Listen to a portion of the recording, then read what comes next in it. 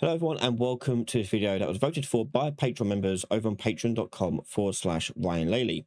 So they voted for this month to look at how to use navigation invokers. So these are components you can add onto actors that affect the navigation mesh. So let's take a look at how they're used and when's the best case use for them. So for our navigation invokers, let's first of all explain what they are. So the typical method for a AI is to create a nav mesh bounds volume. These are large volumes that you can scale over your map.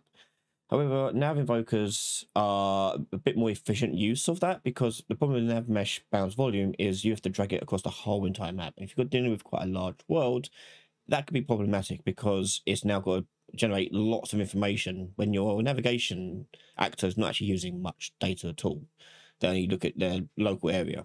So nav invoker is another way of having AI move around your environment.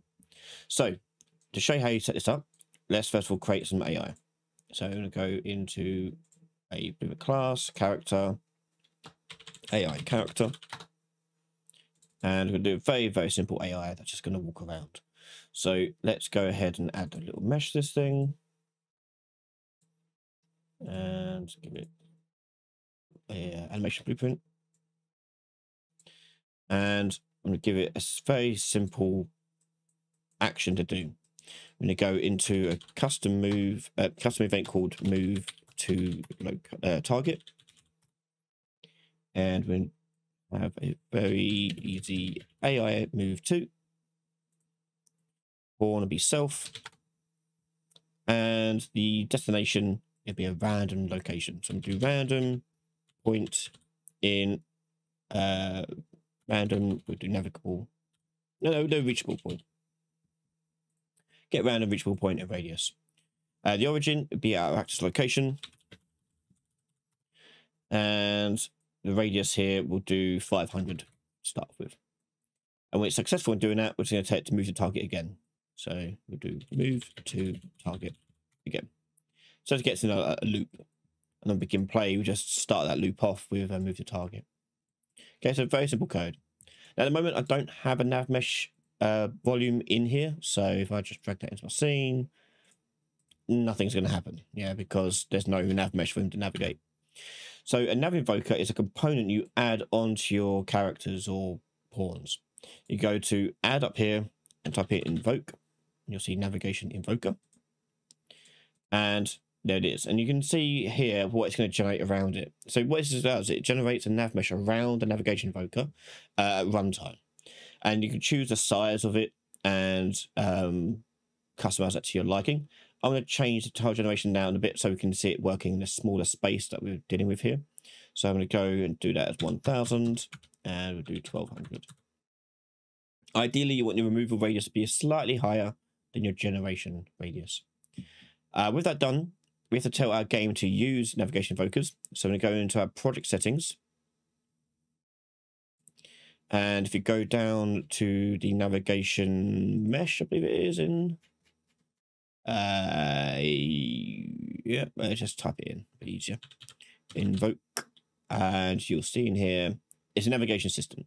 So generate navigation only around navigation invokers. So you want that on. So I'm going to turn that on. Okay. And then we want to change the runtime generation of our navigation mesh. And you'll find that in there. You'll see runtime generation is static. We're going to change that to dynamic. Static means it's going to be generated before the game runs. So we don't need that because we want the mesh to generate whilst they're running around. Okay, so let's now put that into our scene and push play.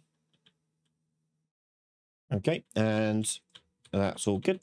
Now we just need to add the nav mesh bounds volume. Now the difference between this now and the typical method is that the nav mesh bounds volume won't generate around the whole entire thing. It will just generate around invokers. That's what should happen. So let's take a look and put that into our scene here. And yeah, you can see it kind of working already. I need to make the invoker a bit smaller. But you can see how it's not generating over here. And that's because it's only generating around our nav invoker. So just to show you that a bit more, if I go to Navigation Invoker and turn this down to say 500, and removal will do 600. You now see it's a smaller space. Okay. And so that space around it is the only time the meta mesh is actually going to generate. This makes it a little bit more performant, especially in much larger maps, because now rather than loading up the navigation mesh for everything, this is now going to be just around it. So if I push play now, there you go. He's now moving around just fine. Okay. So let's tackle another problem that you have to deal with. So let's say we want him to come towards us. So for this, I'm going to make him a little bit slower. So it's easy to test. So we go down to his max full speed and do it 150. By the way, his animation blueprint isn't working because by default they don't work with AI. You can fix that if you want. Just go into the animation blueprint. And you just want to find this section here on the event graph. And I should move, just turn it on. Or just plug in the ground speed one. You don't need anything else. Okay. Yeah, so on the event graph here, rather than going to a random point, we're gonna make him run towards us. So destination, and we'll do get player character. Okay. Compile and go. So I'm now going to run outside of the range of his navigation invoker. Now notice how he has stopped moving. Now the reason why he has stopped moving is because he can no longer see me on the navigation mesh. Remember, the mesh is only valid around him. So if I get close enough to him, well, it's failed. It really didn't make it restart, but the navigation mesh isn't there, so therefore it hasn't generated it up for us. Okay, so you can see where it ends here. He's not going to cross that path. So the AI move 2 is failing. Over here is failing over here. Okay. So because of this, you want to make sure that you're only really using invokers for very large maps, and your character's invoker is generating still quite large. You probably change it like back to 3,000 would be fine. It would still be generating quite largely. But if I would put in like multiple characters in here, so if I put in another one, you can see how the nav mesh has generated another one. Yeah, that means that the location is still valid, even if I go out of range of the other one at the back there. So I'm still in the range of this one here. Now I'm outside of range. So you can sort of like daisy chain characters together if they are relevant. But if they're no longer relevant and it will turn off, then that's fine. But so you want to use this for when you've got big maps. If you had a very large map, like multiple miles wide, you don't want to generate a whole nav mesh like this. Okay, you want to use net invokers, so it only generates around the things that matter. And you can put invokers on anything. It doesn't have to be characters. You can put invokers on literally anything. So I could go into make like a signposting, for example. Signpost. And this could be a good way of making it so they follow pathing, because you can go into here and add invoker. And I'm going to put in a little visual aid for us. Just do a cube there.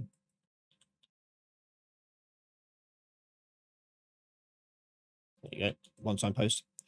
And navigation invoker here will turn us down to, again, 500, 600. I'll place that in. And it doesn't have to be a visual thing, but you can put this in like roads, for example, and it will generate around the area. And so let me just take out the other guy. And let's just put a signpost up here. I'll just make it a bit smaller as well. Hold on.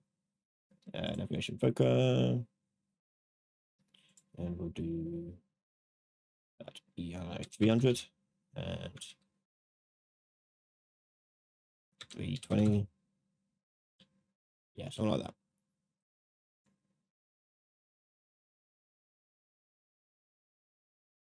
Oh, I've duplicated the mesh. Whoops, not bad.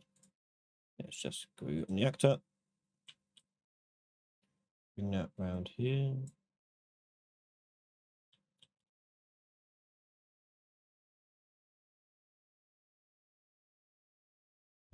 Start him back there. Okay. And I'm going to put my character. I'll move this down a bit. So my character is going to start down here, right? But, and so the quickest route for him would be to go, move more obviously this, no, not that way.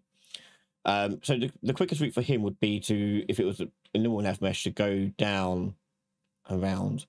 But because he can't see that route there, when he first triggers, he's going to only see this route around the long way. He's going to tackle that route.